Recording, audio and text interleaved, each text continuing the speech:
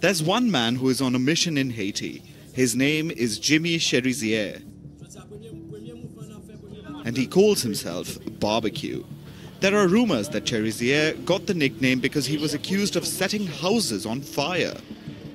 But Cherizier says he got the nickname because his mother sold fried chicken. Barbecue is a 42-year-old former cop who has now turned gangster. He was fired from the Haiti National Police in 2018 after being named in a series of violent crimes. Cherizier first came into the spotlight in 2017. He was accused of being involved in the Grand Ravine massacre, which led to at least 9 deaths. In 2018, Barbecue was named for taking part in the La Saline massacre, which resulted in over 70 deaths and the burning of 400 homes. A year later, in 2019, he was a gang leader and was accused of taking part in the Bel Air massacre, where 24 people were killed. After Cherizier was released from the police, he decided to become a gang leader. He currently leads the revolutionary forces of the G9 family and allies, or G9 in short. And this group of over a dozen gangs controls almost 80% of Haiti's capital. Being in the police force made Barbecue hungry for power. Even after being discharged, he was always seen with a gun. In fact, in 2022, Barbecue was sanctioned by the UN Security Council for orchestrating a blockade of major fuel terminals in Port-au-Prince. And now he's making headlines again. That's because Barbecue has beef with Haiti's Prime Minister, Ariel Henry.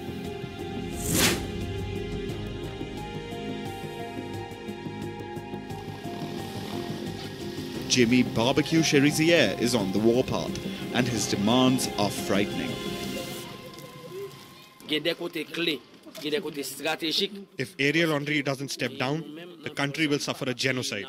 If Ariel Henry doesn't step down, if the international community continues to support Ariel Henry, they will lead us directly into a civil war that will end in genocide.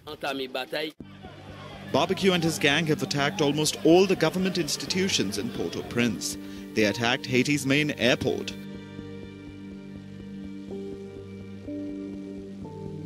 And now Prime Minister Henry is unable to return to his own country. He was on a trip to Kenya to meet President William Ruto. The two leaders signed a security pact allowing Kenya to deploy troops in Haiti to fight the menacing gangs. And for Barbecue, the absence of Prime Minister Henry was the perfect time to launch a coup. The first objective of our fight is to ensure that Prime Minister Ariel Henry's government does not remain in power by any means.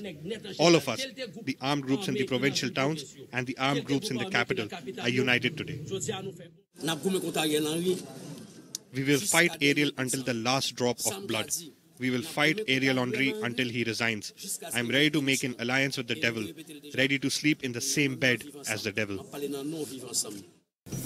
Haiti's Prime Minister is in Puerto Rico. He was denied landing rights in Haiti's neighbor, the Dominican Republic.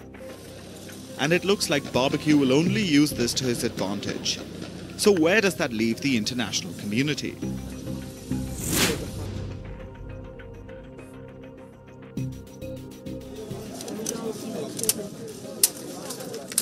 Haiti's neighborhood is feeling the heat. The Dominican Republic has shut the borders and refuses to take in refugees. We will never accept refugee camps in our country. That is out of question. And I don't think the United Nations will ask for that. I don't think they will. The US, which once supported Prime Minister Henry, is slowly backing away and hinting at a new government. And what we are saying to the Prime Minister is that he needs to expedite the transition to empowered and inclusive governance, including the appointment of a transition council.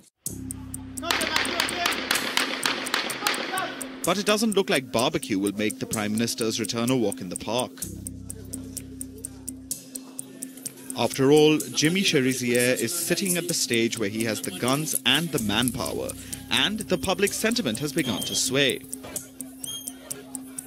Once known as a lowly gang leader, Barbecue is now being called a revolutionary by many.